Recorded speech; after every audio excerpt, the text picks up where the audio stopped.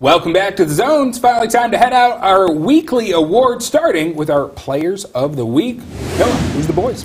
Jake, these decisions just get harder and harder every Friday, but our boys' player of the week goes to OABCIG's Beckett DeJean for his 27-point performance in the Falcons' 81-42 conference tournament semifinal win over Ridgeview this past Tuesday. And success must run in the DeJean family, as the junior is currently leading the team in scoring and rebounding for the season with 344 points, 126 boards, along with shooting over 60% from the field thus far. Falcons set to face off for conference title tomorrow night.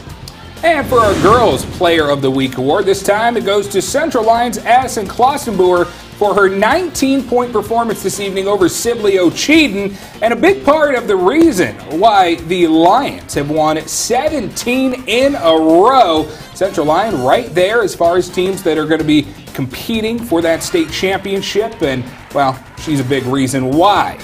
And our top stop of the week, back at Heelan and Sergeant Bluff Luton girls. Emma Salker's pass is stolen here by Maddie Demke, going the other way for the bucket, but Salker redeems herself just like that. Devastating block. As you could tell, you could hear that one from the top level of the gym. What a rejection.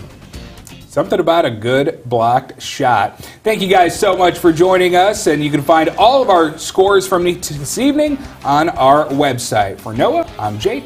Stay in the zone.